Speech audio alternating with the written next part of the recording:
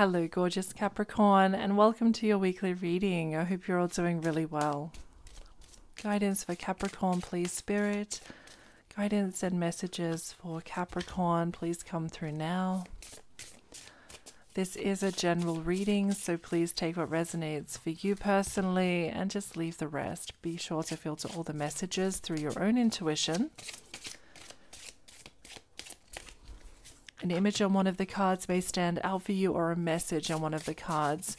The meaning of the card may stand out for you and have a message that feels relevant for you at this time. So take notice of those things. That is how Spirit speaks to you.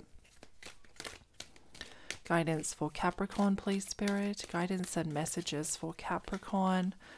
Your energy, Capricorn, and the energy around you for the week. So let's take a look at your first card.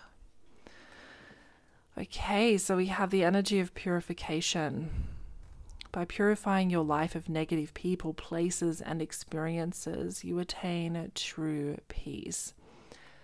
This is a very high vibrational card, Capricorn, and I'm seeing that there is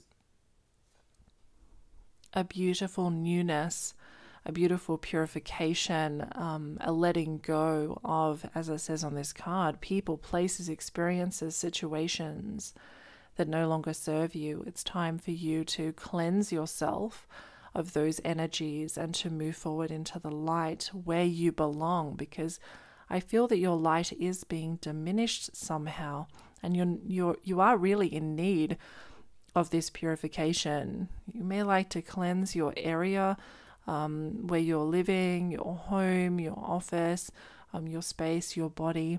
It may be helpful. Look at your chakra system and look at cleansing and purifying that system as well.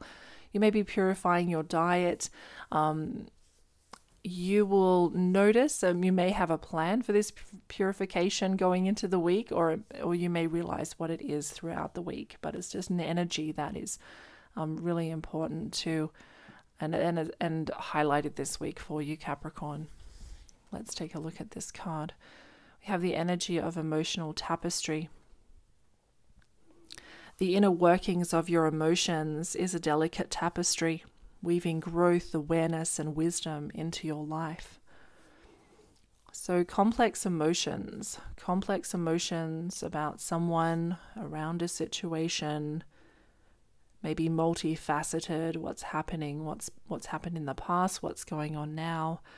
And you're going to be more aware than ever of the inner workings of your own emotions, which is ultimately going to be very helpful for you, Capricorn, to move forward in an emotional, stable way. And it will help bring through the purification that is needed in your life, in whatever area of life this is for you. You are not alone, Capricorn. We are here for you. We never left. Through all the sadness and loneliness, however, you cannot sense us near you or feel how much love we are sending you. We are your family, friends, and guides. You never walk alone. We walk right beside you.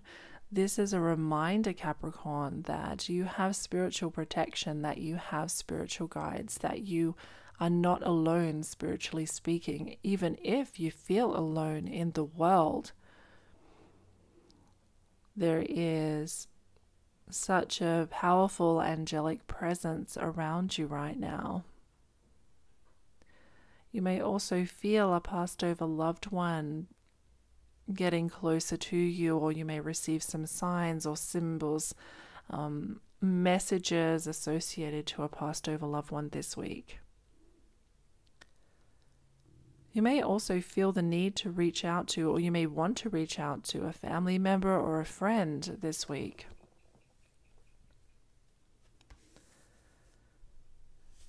And if this may be someone else as well, I'm just receiving that message where you may feel that you need to reach out to someone because you're sensing that they feel alone and that they need a company or reassurance or comfort in some way.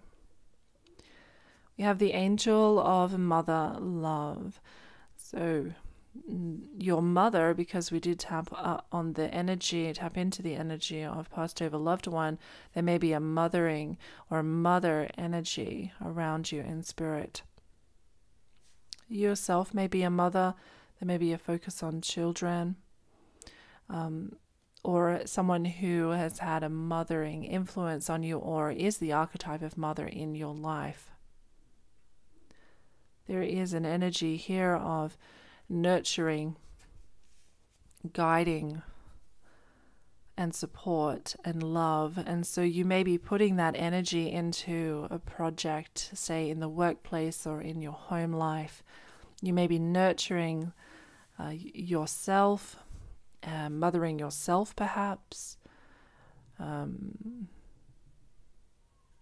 is a sense of growth and